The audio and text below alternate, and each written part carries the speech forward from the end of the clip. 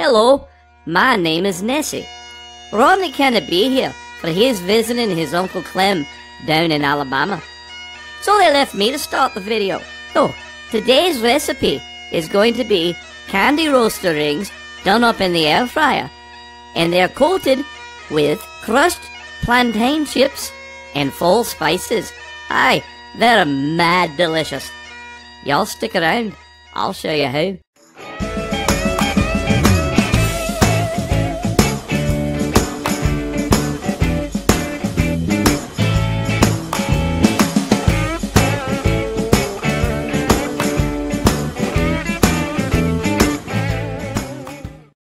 Before we go any further, I'd like to remind you guys, please don't forget to mash that subscribe button, give me a big old thumbs up, maybe even leave me a comment or two. I sure would appreciate it. For this year's recipe, you're going to need the remainder of the candy roaster squash that we started in on last week. You're going to need a couple of eggs, some pumpkin pie or apple pie spice, some ground ginger, some flour of your choosing, and some plantain chips, not flavored, just salted. Hey everybody, welcome to another episode of Eatin Good in the Woods, channel that shows you just 'cause you're camping doesn't mean you gotta eat like a hobo. Speaking of camping, it's getting a little cold for camping season. I mean, I'll go in the winter, but most people don't. So we're gonna do a nice inside dish today, and like Nessie alluded to, it is the first time I've ever done a dessert, and let me tell you something, it's fantastic. On the heels of last week's candy roaster recipe, we're going to use the rest of that candy roaster, and we're going to cut it into little 1-inch rings. We're going to flour it, then we're going to egg it, then we're going to put it in a mixture of ground up plantain chips and some apple pie, pumpkin pie, all that kind of pie spices in it, with a little bit of sugar or stevia or whatever you care to use. And then we're going to put it in the air fryer for about 20 minutes, and it's gonna be fantastic.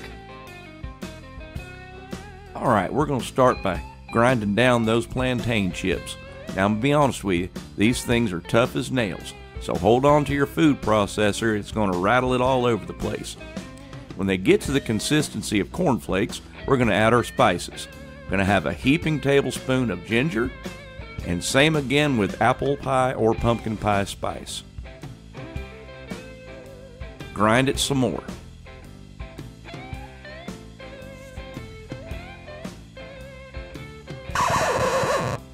Okay, let me stop right there. I just want to add that everybody's level of spice, sweet, and saltiness is going to be different. In my case, I did add a heaping tablespoon of ginger powder and apple pie spice. I also put in a teaspoon of salt and 2 packets of stevia. However, if you would rather sugar, I would suggest starting at about 1/8 of a cup and taste it until it reaches the right level of saltiness, spiciness, and sweetness. Okay, carry on. Now we'll keep processing until it gets to almost a fine powder. Make sure you keep tasting it. Once you get it to where you want it, we'll cut the squash into 1-inch rings. I have a small confession to make. I cut those rings way too thick. I would cut them at 1/2 inch, not 1 inch. Carry on. Well, okay. We're going to cut them into 1/2 inch pieces. Make sure you clean out the middles real well. You need to make sure you get rid of the seeds and all that stringy bit. And then, of course, they're going to need to be peeled. But hey, listen, hang on to them seeds because you can roast them like pumpkin seeds and they're delicious.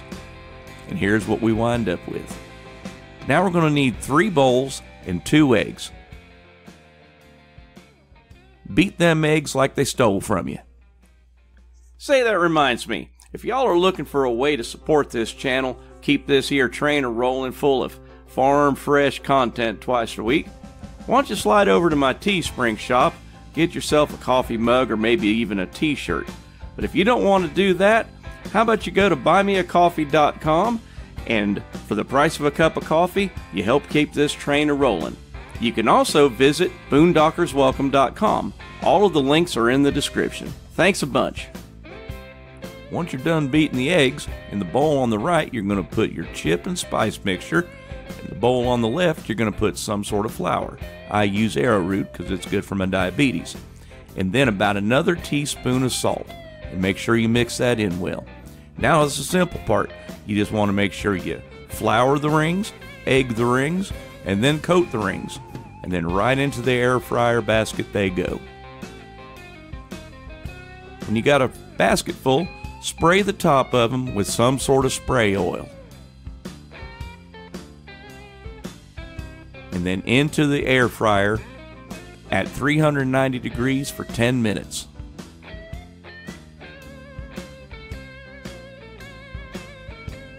Then we'll pull them out, flip them, spray them again with more spray oil, and they'll go right back into the air fryer at 390 for another 10 minutes.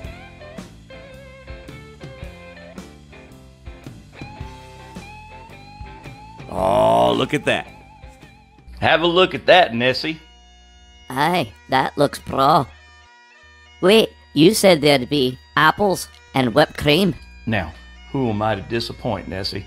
That's right. Mrs. Eatin Good in the Woods had some leftover bacon grease, so she was kind enough to fry up a couple of apples sliced in that bacon grease along with some of them fall spices. No need to add any more sugar. It was plenty sweet on its own, and frankly, it was delicious. And don't forget the whipped cream. Aye, that's better. All right, y'all, it is done. D-U-N, done. Let's have a look at that beauty. Whoo, I want you to look. Doesn't that look delicious?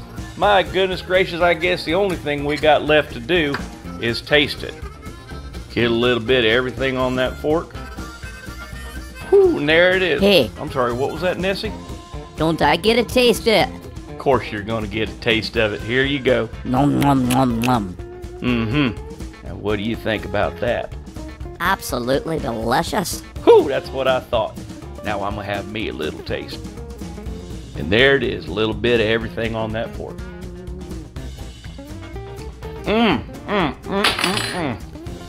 Here you come again, looking better than anybody got the right to. That right there is delicious.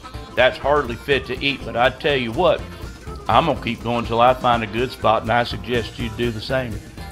Absolutely fantastic. It's like little tiny bits of pumpkin pie. Why, good golly, that is delicious. It's crunchy, it's crispy. Oh, anything you want in a nice fall time dessert. Ladies and gentlemen, that's going to be about it for this episode of Eatin Good in the Woods. Y'all go on out there and be nice to one another. I sure love you. God bless you. See you next time.